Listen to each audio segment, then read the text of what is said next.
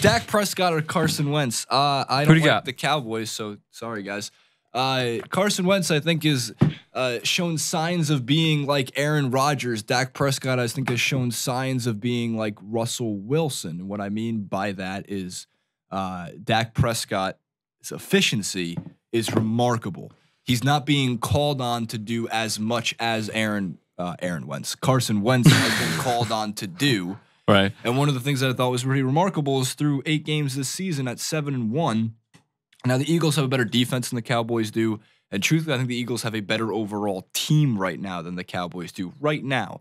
Hence why the Cowboys taking a step back. It's not entirely on Dak Prescott, but the Eagles taking a step forward, I think, is almost entirely on Carson Wentz because he has been a magician at times, being able to extend the play and being called on to learn from every mistake he made last year, which was pretty few in the first place.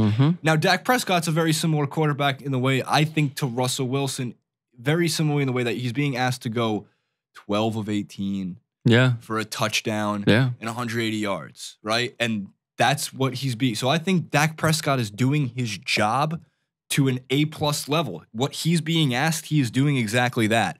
I think the degree of difficulty for Carson Wentz is a little bit higher because I think he's being called on to do more. So numbers aside, which I think Rick's going to get into, which are very close, if given one or the other, I'm going to take Wentz based off 8 games this season. All right, I'm going to get to my main point after I give you a few statistics.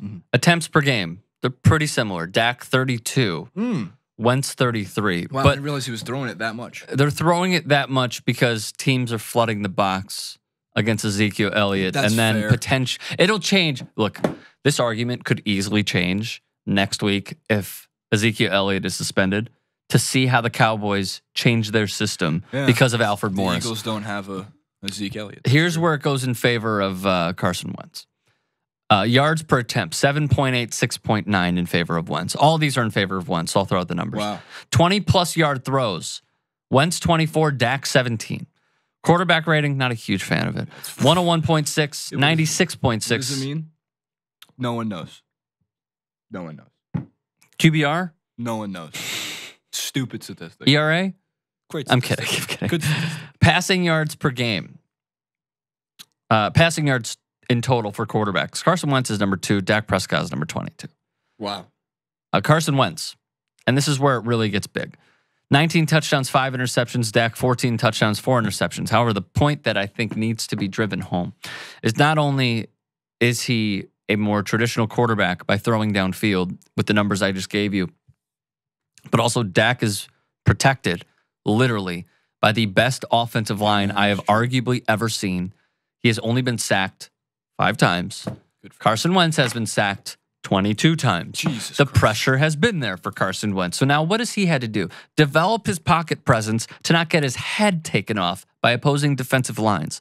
The answer is Carson Wentz. But again, this could easily change. Let's say, again, if Ezekiel Elliott goes down. Justin Peters, potentially a Hall of Famer, just suffered a season-ending injury about a week and a half. Thursday. About a week and a half ago. 2 Thursdays. From this coming Thursday, it'll be 2 Thursdays ago. He just suffered a devastating injury where guys were literally praying for him on the football field. Lost one of their best linemen. I don't think Dak Prescott has had to go through that yet. So I'd like to see. I don't think it's necessarily fair because Carson Wentz is doing more with less, where Dak is doing more with more. So that needs to be associated to the respective quarterback plays. We haven't seen what Dak is truly capable of. So maybe there's even more brilliance that we don't know about. Correct. But as of right now, after a year and a half, it's Carson Wentz. It is Carson Wentz.